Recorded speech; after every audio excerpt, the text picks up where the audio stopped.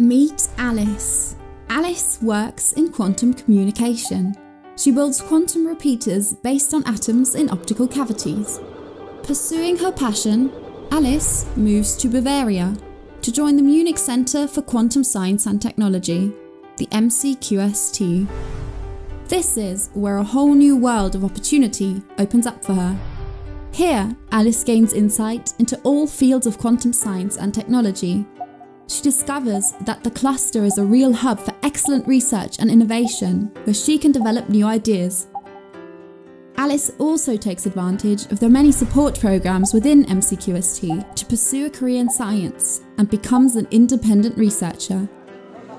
At regular events of the MCQST community, she expands her scientific network. This is where she meets Bob. Bob is an electrical engineer working on the theory of quantum computers using superconducting qubits. Even though Alice and Bob have different scientific backgrounds and work on different technological platforms, they discover their shared curiosity and passion for quantum technology. This is when they start a joint seed project to link different quantum computing platforms with flying qubits.